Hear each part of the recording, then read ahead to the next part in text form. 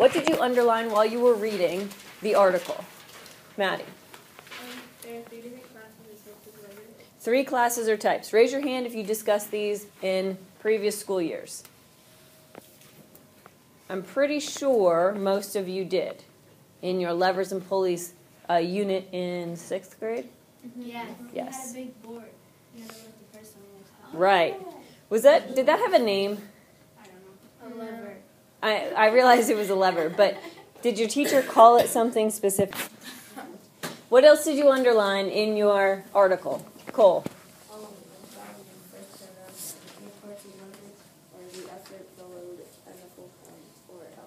Effort, fulcrum, and load. And we're going to learn today how to use the word ELF and some other hints to help you determine or help you remember which type of lever is which. Jose, name something you underlined in the article at the beginning. First page. Why not? I can do it. For the section, first class levers, and then first class levers, the fulcrum is located between the effort and the load. Okay, if you didn't underline that, find where he just mentioned and underline that now. Ethan, tell us one more time where you find that. There's a section in the first paragraph called first class levers. Yep. And then where does it say? Like, give me a sentence. The first sentence. First sentence. First class levers, the effort, or the fulcrum is located between the effort and the load. Jenna, do you have that? Okay. That is a key piece of information. What else? Anything else from the front page, Jenna?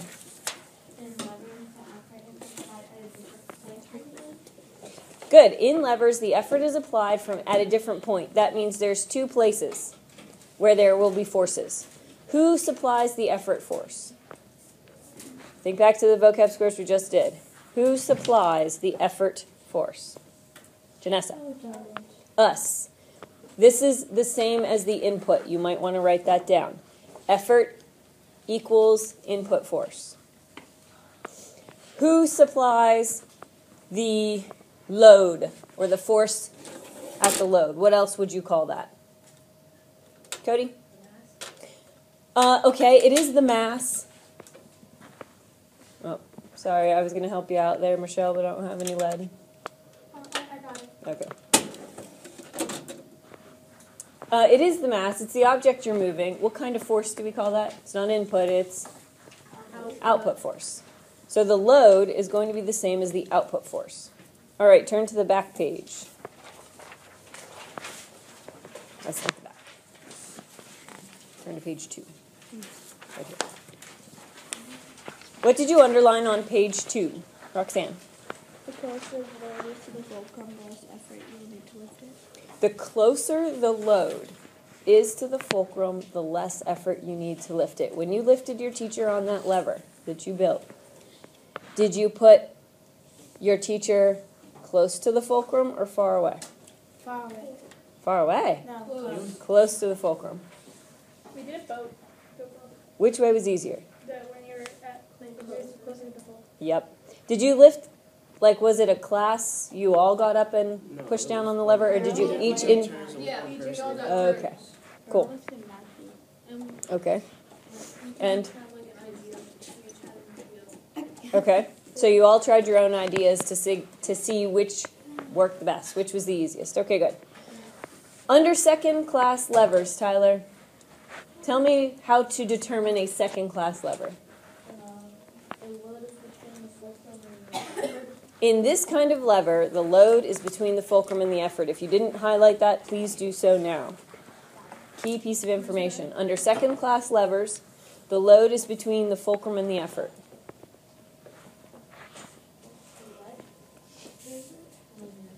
It's under the title, second class levers, kind of middle of the page, between the pictures. And it is the first sentence. Yeah.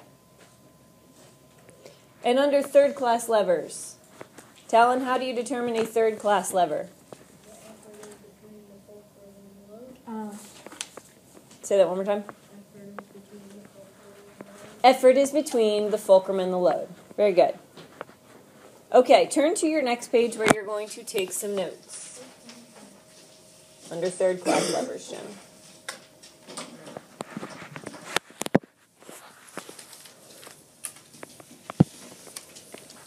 Levers and pulleys and other types of simple machines have a long history. They've been around for a very long time, probably prehistoric. Did Mr. Shea tell you what prehistoric means? I bet he did. Before It's not before time. No. No, it's not even before Christ. That's still part of history. Before history was written. That's it. Before history was written down. Prehistoric. So, ancient peoples, the Neanderthals, not cavemen. That's not really what they're called. What? Okay. There's no data suggesting that dinosaurs and humans lived at the same time, but so after dinosaurs, before history, people, early people, probably used forms of these simple machines. Levers in particular were first described by Archimedes, ancient Greek. Did he make a screw? Yep, he did. And he also told us the information that we know now about levers. All right, so the definition of a lever is a simple machine that makes work easier. It involves moving a load, which is the object, around a pivot using force. What's another name for a pivot? a screw. Nope. Fulcrum? Yes, fulcrum. Okay, let's take a look at the first class lever. You have a picture, this same picture, on your notes paper. Why is the effort a hand? Why is the effort, I got it, a hand?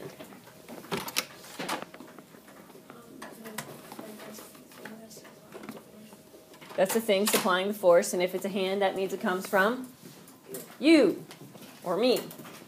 Bailey, we're on page 5, and we're just about to start taking some notes. In a first-class lever, what's in the middle? Elijah. The fulcrum is in the middle. That is the biggest piece of information you need to know. Here's your hint. Write it down.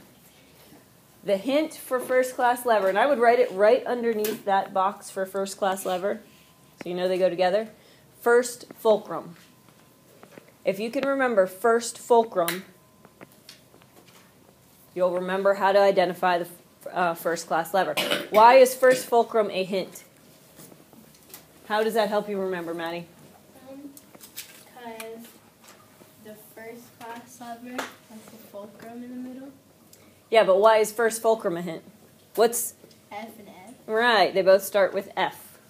Any hint you use to help you remember something has to have some sort of trick to it. In this case, the trick is they both start with F. Think of first-class levers that you've used. Think of something that might look like that picture.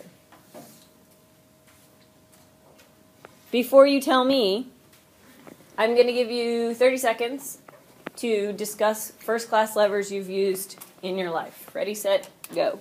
A rocking chair. Seesaw. A rocking chair. Diving board. Not a diving board. But not first class lever.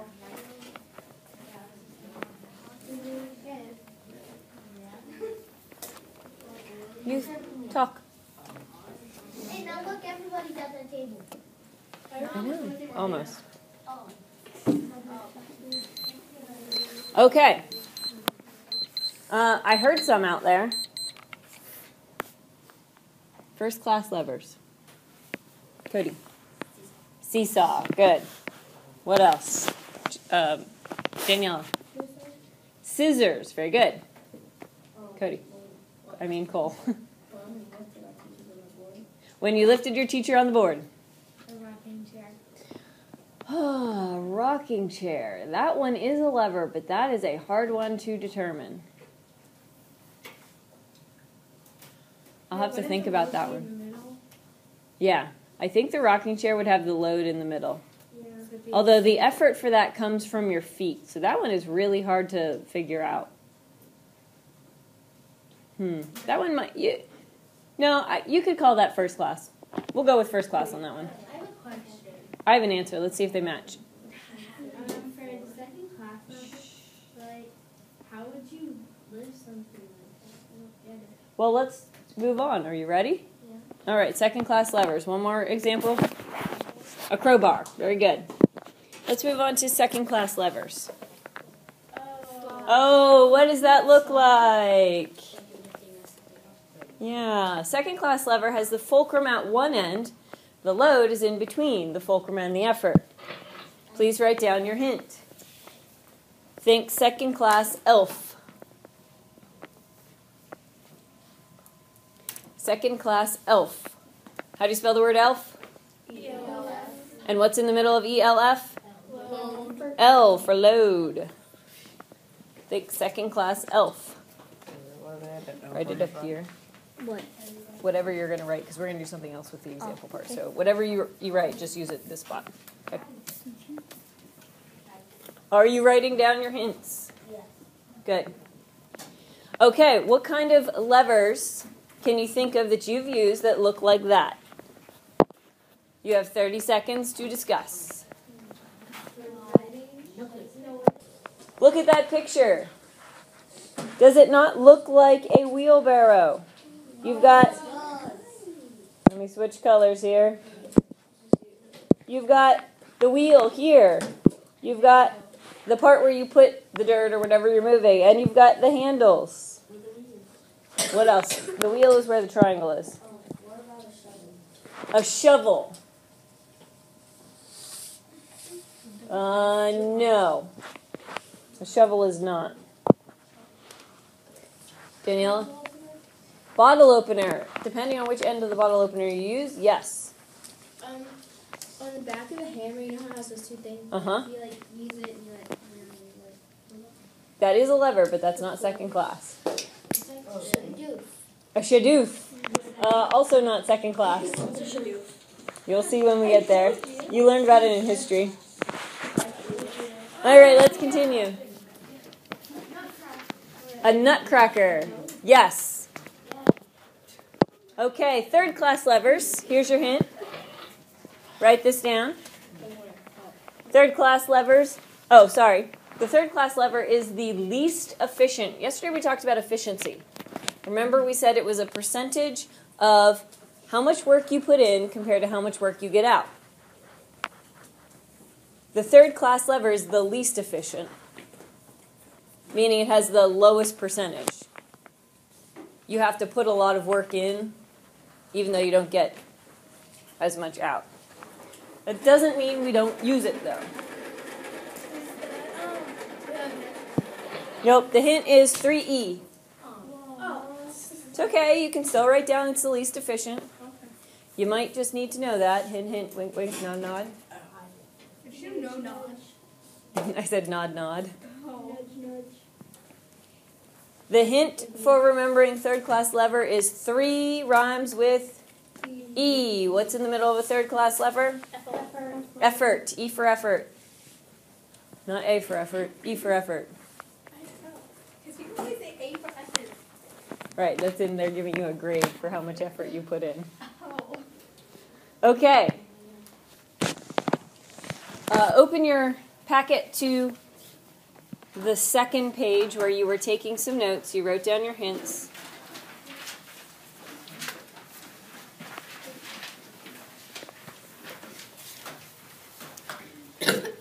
Under where it says examples.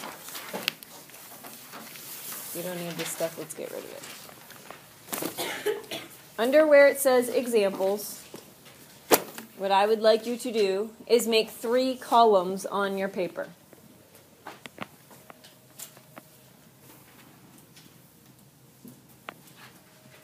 The first column, your columns go up and down. First column, you are labeling first class.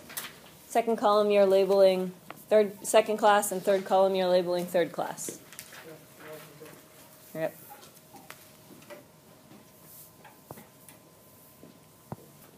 I'd like you to put the following 12 words into the correct category. Tell me what kind of lever each thing represents. So the first one is ice tongs, number 2 is seesaw, number 3 is stapler, 4 is bottle opener, 5 is nutcrackers, 6 is the claw end of a hammer, 7 nail clippers, 8 scissors, 9 pliers, 10 fishing rod, 11 tweezers, 12 wheelbarrow. With the ice dog. Tongs. Tongs, you know.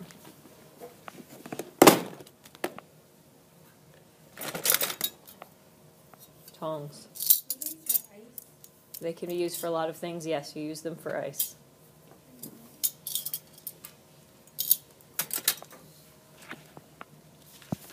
If you were correct. Okay, thanks. Yep. First class levers. What did you write down as first class levers? Nathaniel, I mean. Well, what'd you write? Say again.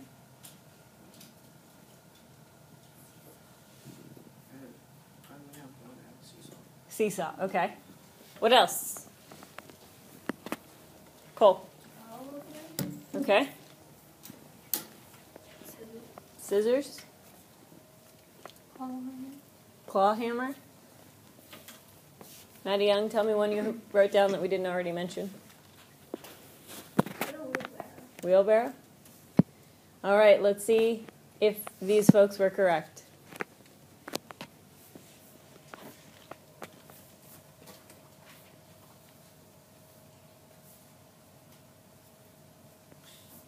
Your first class levers from that list are the seesaw, the claw hammer, scissors, pliers, and nail clippers. All right, second class levers. What did you come up with?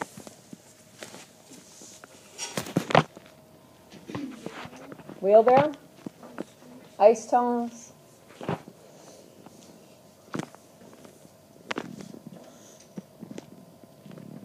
That's it? Nutcracker? Here are the correct answers. A stapler, wheelbarrow, nutcracker, and bottle opener. These are second class levers.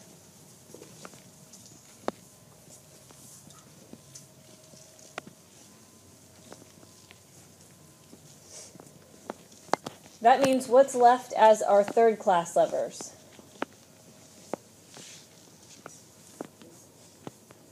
What are left as our third class levers? Go ahead. We have stapler under second class. Fix that. Ice tongue, tweezers. I think there's one more. Fishing rod.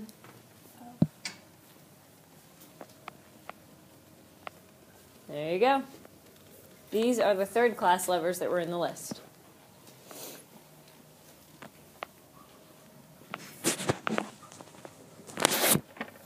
How many of you got at least 5 correct in any list? At least 5. Good. In order to get these correct, you have to think about where the effort, fulcrum, and load are actually located on that tool or machine. So the next step in the process in learning about first, second, and third class levers is to be able to identify where is the effort, where is the fulcrum, where is the load. So take a look up here. We're going to label some levers. I have here a picture of nail clippers. It's always easiest, at least for me, to start out with where is the effort located. Where do you apply the input force? Daniela? What do you mean the middle? Right, where you push it down. But you don't push in the middle. You push here at the end. This is the effort, right? Where is the fulcrum or the pivot point on a pair of nail clippers? Cole? Right here is the fulcrum, where the top end meets the bottom end and where they pivot. And where is the load, or where is the object? Where does the object go that you're trying to move, Elijah?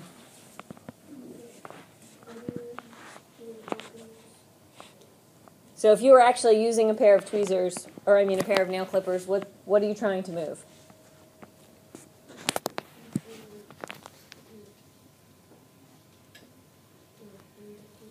What object are you trying to move? Your fingernail. And where do you put your fingernail? Left, right? On the left side.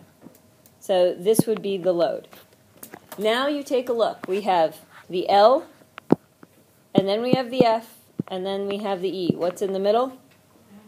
F. So if you remember your hint, Thomas, if F is in the middle, that stands for fulcrum, which is what kind of lever? First, second, or third?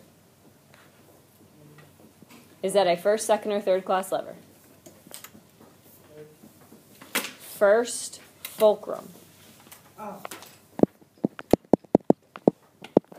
This is a first class lever because the fulcrum is in the middle. You with me? Okay. Let's look at our next slide. This is a pair of nutcrackers, and this is what it looks like when you actually use them. So Jenna, where do you apply the effort force? Where's the input? Down here? Where do you apply the effort? You said the bottom. No, on the other side. On the handles, right? Yeah. So you apply the effort in, two places. Here and here. That's your effort. Where is the fulcrum? Yep. Where's the pivot point?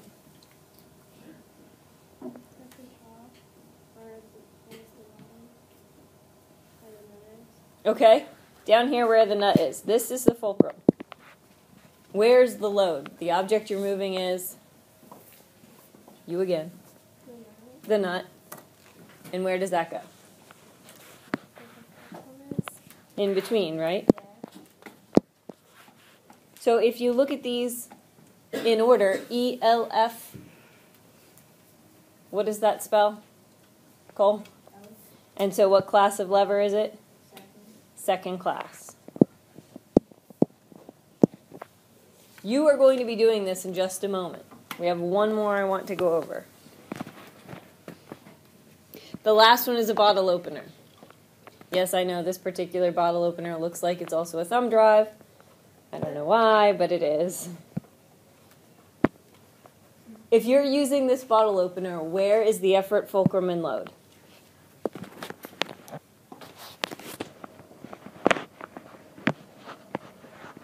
Danielle, where is the effort on this bottle opener?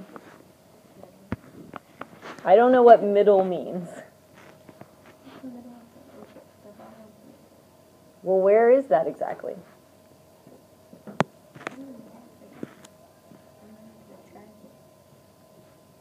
I don't think middle is what you want to tell me.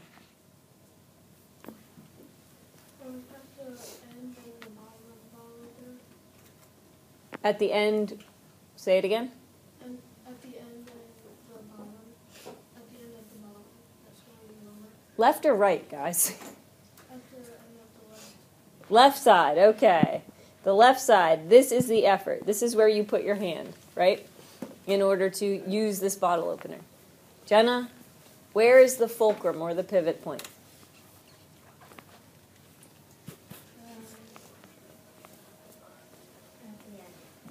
What end? Right. The end. The right end. At the right end. Right here? Wait, what? No. Where it touches the bottle cap? Wait, where are you? Yeah. Okay, that is the fulcrum. Where the bottle opener touches the bottle cap. Cassidy, where is the load? Where does the bottle opener actually do work on another object? Between the E and the F. It is between the E and F, and specifically it's right here where that little part that sticks out on the bottle opener pushes up on the bottle cap. So that's the load. So what kind of lever is a bottle opener? Second class. It goes E, L, F. It can also go F, L, E, but what you have to remember is what's in the middle. Any questions?